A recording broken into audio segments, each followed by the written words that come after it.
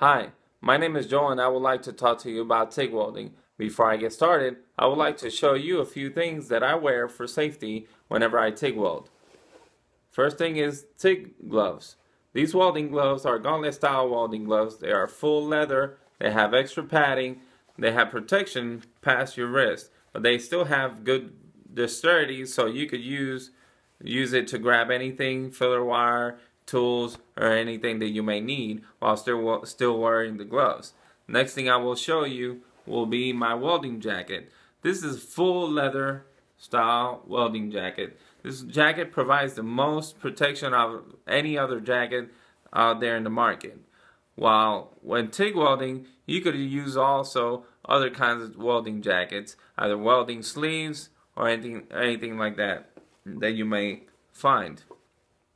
Also, I would recommend for you to have hearing protection like earplugs. Earplugs will protect you from any debris or any sparks or any metal flying to get into your ear and potentially damage your eardrums. Next thing I will show you will be my welding helmet. This welding helmet is a Miller Digital Elite helmet.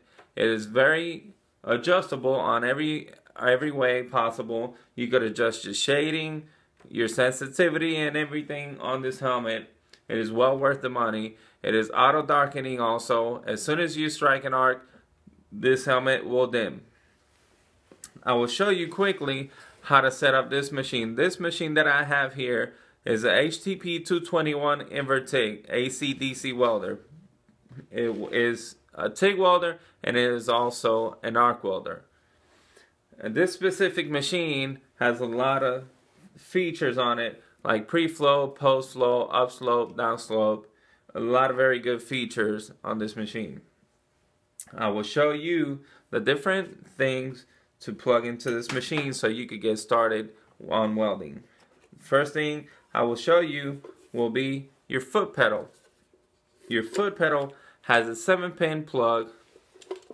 You find it on your machine, on the front of your machine. This one has a cover on it. You unscrew the cover, get your plug. It has a slot on it so you could only connect it one way. You find your spot, push it in, and tighten it clockwise. Do not over tighten any of these plugs because they are sensitive and they will break. Once it is tightened, there you have it. Your foot pedal is connected. To take it off, twist counterclockwise. Once it is completely off, you pull it out, put your cover back on so it'll protect it from any debris or anything happening to that plug, and that's it. There you have it. Put your foot pedal to the side, and I will next show you your ground clamp. This is the ground clamp. It's pretty heavy duty ground clamp. You connect this to your workpiece or your workbench that you have. The way you connect it, it has this pin which has a slot. You connect this one to the positive side. You find your slot, you push it in, turn it clockwise, and there you go. You have your connection on your ground clamp. To take it off, do the reverse. Turn it counterclockwise and take it off. Next, I will show you how to connect your torch. This is the connection to your torch. It's a plug similar to your ground wire, except it's a little bit bigger because I have a gas line going to it or coming out of it. First, I will connect your gas line to the front of your machine. This is the output going to the torch. Your connector, find the slot, push it in, and twist. Easy. This is your torch. Torch is composed of different things. You have your back cap, which is right here. This one happens to be a long back cap. You have very different back caps. This is a shorter style. There's actually even one shorter than this. You have your cup. You have, take off your cup by twisting it. This is your collet body. you take your collet body off. You actually have your collet.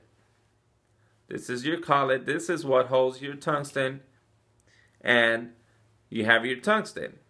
This is what composes everything that composes your torch. Okay. This is a 17 style TIG torch. They come in various sizes, different styles. They come, a few of them are thicker than this one. They have different lenses you could buy, like this one. This is a gas lens. It has a mesh inside of it. It disperses a lot better the gas. It has a lot better protection depending on what you're going to weld. You also have different sizes and different types of filler metal, like I have here. This filler metal is a 3/32 aluminum filler metal. This is a 1/16. This is used, and this is a 3/32. This is used, these both of them are used for steel. They are used for chromoly. They can be used for chromoly and for different things. They also have filler wire for stainless steel. They have filler wire for magnesium and all kinds of different metals that you could weld with. This is a very simple and easy thing to set up. Not a difficult thing to set up at all. This machine does have a lot of features, so you have to learn them all in order to weld different metals with it and everything. So it'll be better to go through the instructions, get familiar with everything you have on the machine, all the different features on it, different kind of welding you could do. Always remember to have a fire extinguisher next to you so you could add a lot more protection to what you're doing, just in case there's a fire, some spark falls somewhere and catches anything on fire. Do not weld next to anything that's flammable, any cans that have flammable liquid that could burst or something like that. Please weld in a well-ventilated area. That is all I can say about this. If you have any recommendations for the video, any questions that you might have, please ask them, and I will try to answer them in the next video I make. Thank you for listening on. This is Joel. Goodbye.